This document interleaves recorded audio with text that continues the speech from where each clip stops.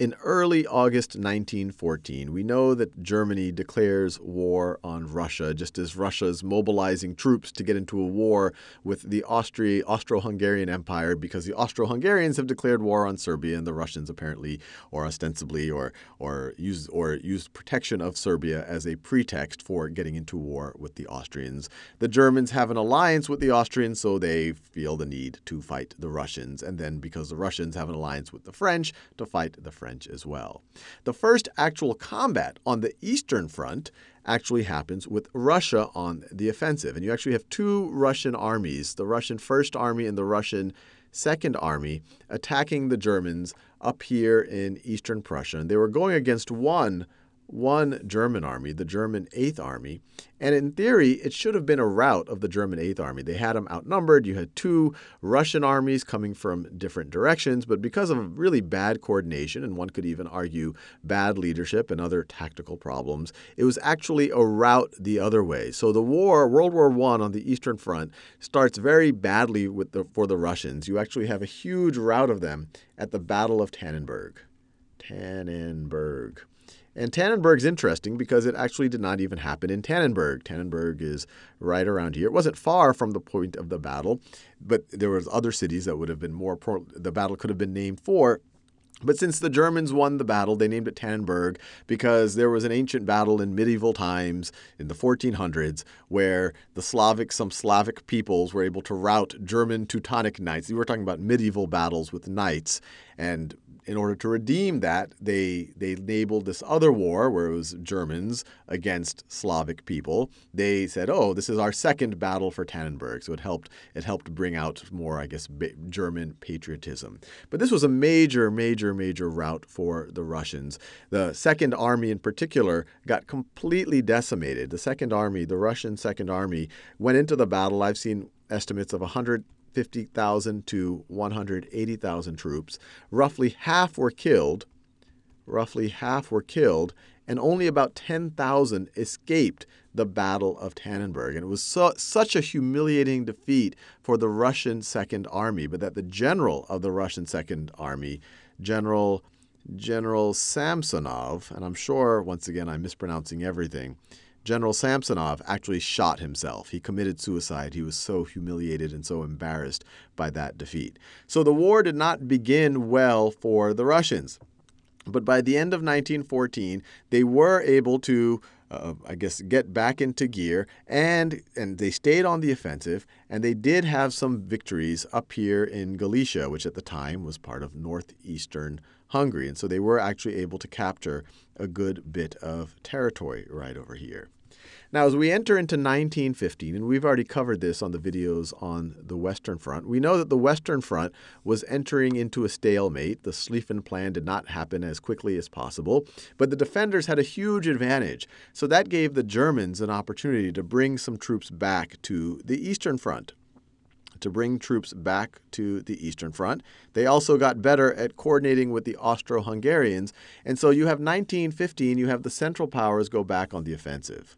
So Central Powers go back on the offensive.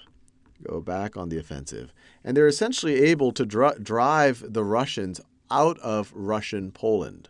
So they're able to drive the Russians out of Russian Poland, roughly to this border that I had drawn right over here.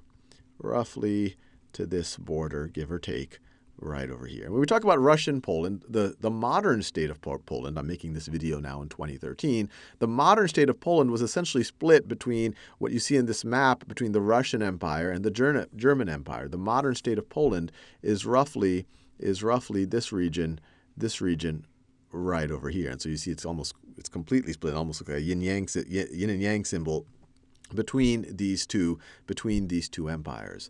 But through 1915, the Russians were pushed out of Russian Poland roughly to this border. And essentially, to a large degree, it was because Russia, even though they had this huge army, this huge manpower, they had bad communication lines and actually had bad technical supplies. Russian industry wasn't able to keep up with the demand of the war and wasn't able to supply the munitions in proper quantities and the arms in proper quantities to their troops.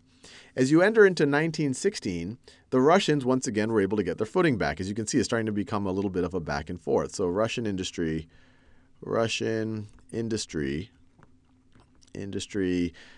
guess you could say, picks back up in 1916. And it essentially puts the Russians more on the offensive. They were driven out of Russian Poland, but now by 1916, they're able to keep the Central Powers a little bit more on the defensive. But the boundaries of the front roughly stay in line with this line right over here. And by the end of 1916, you actually have the Romanians joining on the side of the Triple Entente, on the sides of the Russians, in order to fight the Central Powers as well. Now, this might look like it's starting to look better for the Russians. The Russians, their industry is finally picking up. They're starting to put the Central Powers a little bit more on the defensive. But the entire time that we're talking about this battle, the economic situation in the Russian Empire is deteriorating dramatically. By the time you get into 1917, the Russian economy, is really falling apart. You have food shortages, you have riots, and in February of 1917, you have the February Revolution, essentially the overthrow of the Romanov dynasty. It's been in power for 300 years, but you have Tsar Nicholas II. So this is in February, and then in early March, you have Tsar Nicholas II abdicates the throne. And this is the gentleman right here. And we'll do more detailed videos about the entire Russian Revolution and what happens to his family and all of the rest. And you have an interim government that takes place. And this is actually an interesting fact of history. This interim government all of a sudden becomes a democracy. This is February 1917. Remember, the United States has not entered the war at this point, but you might also remember that in April, the United States uses the idea of fighting on the side of democracy as a justification for entering the war, which is very nice because by April, all of the major powers on the side of I guess you could say the Triple Entente, they were all democracies. You're talking about now the interim government for the Russians, you have the French, and you have the British Empire. Obviously, it's a democracy only for those who were voting. And actually, the United States was the first country to recognize the interim government after the overthrow of Tsar Nicholas II. But we're not just done with 1917. 1917 is one of those huge years in the history of the world, and especially in the history of Russia. The situation continues to deteriorate, and it starts to deteriorate as well for the army. The morale and the troops break down. You start having the Bolsheviks start to kind of create unrest.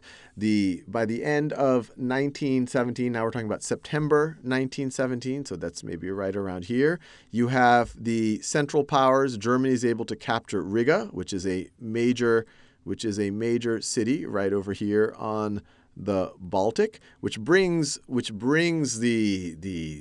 Central Powers very, very close to the Russian capital. It contributes to the ongoing unrest that's going on. And so in November 7th, you have a coup d'etat of that ostensibly democratic interim government, provisional government, and you have the communists take power. You have the Bolsheviks take power under the leadership of Vladimir Lenin right over here. So November 7th, 1917, very famous date in history, you have the Bolsheviks. So this is Lenin leading the Bolsheviks into power. Now, they were in no interest to continue fighting this battle with Germany. They had their own civil war to worry about. They were trying to consolidate power in Russia. So in December, they essentially start to negotiate an armistice with the Central Powers. And they did not have a lot of leverage in this negotiation because they really did not want to be in this war. And so by March of 1918, you have the treaty. This is between Russia and the Central Powers, the Treaty of Brest, and I'm sure I'm mispronouncing everything, Brest-Litovsk. The Treaty of Brest-Litovsk, in which the Russians, because they were so desperate, the Bolsheviks were so desperate in order to get to kind of focus on the internal civil war that had emerged in Russia in order to consolidate power, they gave over a huge amount of territory to the Central Powers. And essentially, a large part of European Russia that is not predominantly is not predominantly of Russian ethnicity went over to the Central Powers. Now, this treaty is important because it essentially was the end of World War I for the Russians. It essentially was the end of the Eastern Front, and it allowed the Germans to then refocus on the Western Front, which allowed the Germans to start bringing troops back over to the Western Front, and they were actually able to do quite an aggressive spring offensive on the Western Front. And if it wasn't for the U.S. at the time now being able to reinforce the Western Front, remember they declared war in mid-1917, it's not clear that the German offensive might not have been successful in the spring of 1918. So the importance of Brest-Litovsk is it was the end of the Eastern Front. It allowed the Germans to do an offensive on the Western Front, and it was a very strong offensive, but with the help of the Americans, it was not a successful one. But the actual territorial gains for the Central Power of Brest-Litovsk, I'm sure I'm mispronouncing it, were not that significant because in November 1918, and here I'm probably falling off my timeline a little bit, but right over here in November 1918, this is 1919, right over here, you have the Central Powers essentially saying, oh my God, we're not going to be able to win this war. And you have essentially what was for a long time known as Armistice Day, the 11th day of the 11th month, or the 11th hour of the 11th month or the 11th hour of the 11th day of the 11th month. You have an armistice, and you have the end of World War I with the Allies winning. And so the Allies got to say what happened to this territory right over here.